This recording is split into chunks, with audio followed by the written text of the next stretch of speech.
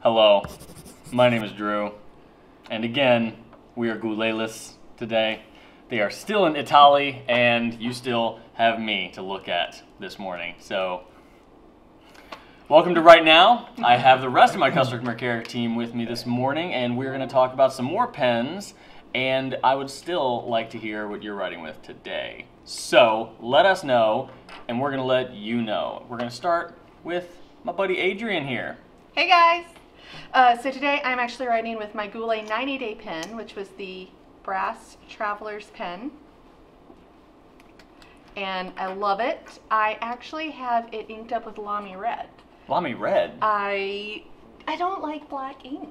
So I emptied the cartridge and refilled the cartridge with Lamy Red because I'd heard that it has some interesting shading properties. Really? Yeah, and it does. It kind of shades pink to red a little bit. I just never even think about Lamy Red, to be honest. Well, it was never on my radar, but I pick it up, it writes perfectly. It's great for these note cards because, you know, they're a little bit more absorbent, so you can, you don't have to worry about something that's going to take a really long time to dry. Huh. So I've been enjoying it. And, you know, we're getting into kind of the fall, so the reds and oranges are good to go.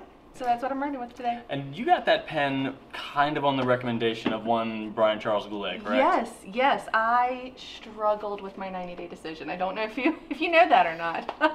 About every day I was asking, what was your 90-day pen? What was your 90-day pen? And somebody threw out the Traveler's brass pen. Brian was walking by, said, hey Brian, what do you think about the brass pen? And he's like, oh, it's amazing. It writes every time. And it's like, well, Brian says it's amazing. So It's a good fun. It's a lot of fun too. Yeah, he was talking about how he'll carry it in his pocket and maybe even like have it in his pocket when he's doing yard work. And he said, yeah, even after I mow the lawn, it's still writing. So I'm just waiting for the pen to mow the lawn for me. And Brian's lawn is no joke either. It's like preparing for battle. Yeah, no kidding. So I switched to a Namiki today, and this is a Namiki herringbone, and I think this one was from the 90s, but I like the look of the pen, but really the way it writes. Like, it's a medium Japanese nib, and it is probably the smoothest writing nib I have. Nice. I've got it inked up with Noodler's Navajo turquoise, and it is just a joy to write with, plain and simple. And that Navajo turquoise is gorgeous. Oh gosh, really I love it so much. And even, you know, we write the names of the ink on the notes, and even though I have to write Noodler's Navajo turquoise, like it's a mouthful. It's worth it. Yeah, it is absolutely worth it. I don't even care because it is fantastic and smooth as silk, or butter, or buttery silk, or like butter wrapped in silk. Or... Anyway, Jeremy. It's good. It is good. Now I'm hungry. What you got? I have the TWSBI Go. So TWSBI Go, it's kind of a newer thing. Yeah. I love TWSBI pens. As you know, my first pen, I believe here at the company, was the VAC 700. So. And Jeremy's been with us for a little while. Yes, and I wore it out. Trust me. You do not understand what he means by wore it out. How many things had Scotch tape on it? You know, be honest, DIY, right? Is it? Yeah. There's a difference between DIY and just broke. Anyway, it was well loved. I loved my TWSBI VAC 700, but now I've got the Go with the stub nib, and I love it. And I have it inked up with Apache Sunset, which is that's Jeremy's go-to. Yeah. He's got he's like a jug of this stuff on his desk. I do. I love it. He's been obsessed with Apache Sunset since he started, and he's been a big proponent of TWSBI too. And again, I need to own a TWSBI, and I still can't believe you don't own a TWSBI. I don't know. And Cindy, I see something familiar in your hand as well. Yes, this is my TWSBI Go with a 1.1 stub nib in sapphire, and it is probably the most comfortable pen I've ever written with. Yes, very good. How about that? You know, I write a lot of cards, sign a lot of cards, and it just, you know, it doesn't hurt my finger. It's just, I love it. And then I have Diamond Magenta Flash in there. Ooh. Yeah. Is that a shimmer? Yes, yeah. it is. Yeah, shimmers.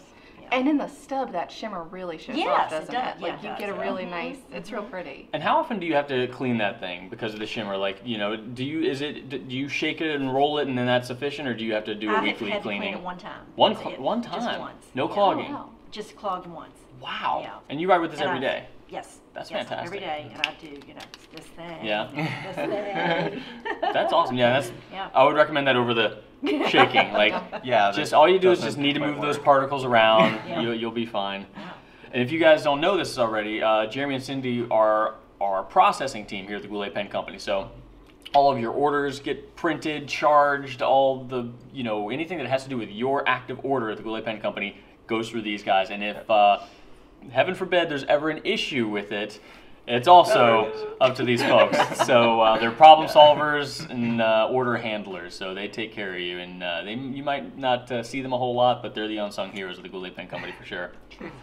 So yesterday, we were talking about TWSBIs, and I realized that I did not have one, and you just acquired one yesterday. I did. Because yes. we had our first in-office pen swap yesterday. Awesome. It was a lot of fun. You just kind of brought your collections, and you guys looked at everybody else's stuff, and be like, oh, so I want that. What of this how can we make this happen? So, Yep. you walked away with a couple pens, I didn't did, you? and I got this one. I was very, very excited to get this Lamy All-Star. It's the charged green. I have a thing for green. I did not know that. When Lydia, our wonderful Left Out series, was like, oh, you have that purple one? I'll trade you that. I was like, yes, done. Because I've had my eye on this for a while, and of course nobody. You got rid of your purple one? I got rid of the purple Plaisir, yeah. Oh, the So it was- Plaisir. Okay, so it I was thought a you were good- talking about All-Star. Oh, no. Because I have one of those and I love it. Yeah, so, and I really like doing kind of shocking combinations. So this actually, bright green, I didn't want a bright green ink. I went with Robert Oster Cherry Blossom, which is very soft. Oh, interesting. That is an interesting Yeah, combination. Yeah, well, I like it though. my Eco has, my pink Eco has chicorine in it, so this was kind of the opposite. Ooh.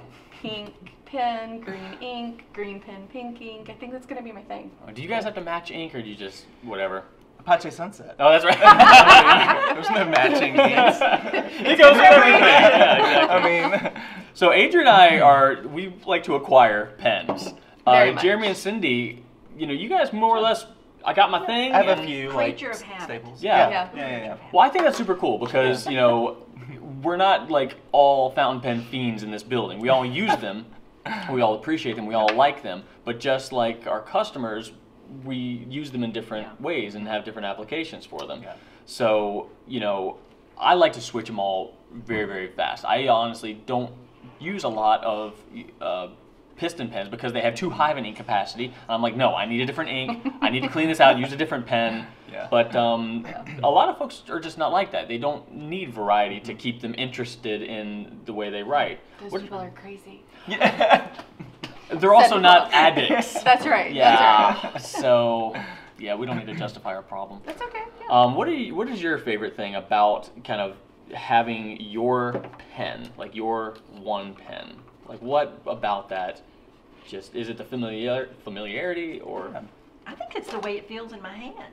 so you just I mean, you it find just- what's it just perfect fit- and then right. It just lays on my finger so well, and it's very comfortable. Mhm. Yeah.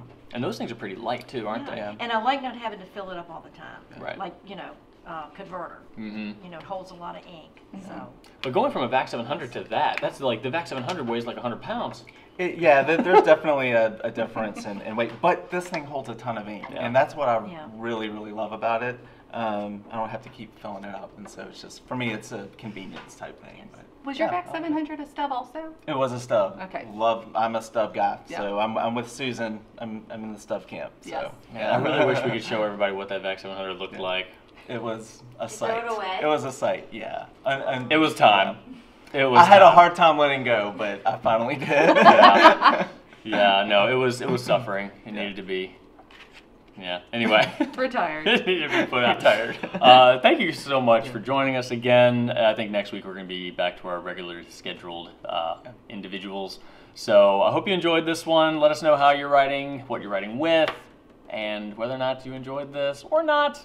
Either way, have a fantastic day. I enjoyed it. Right on.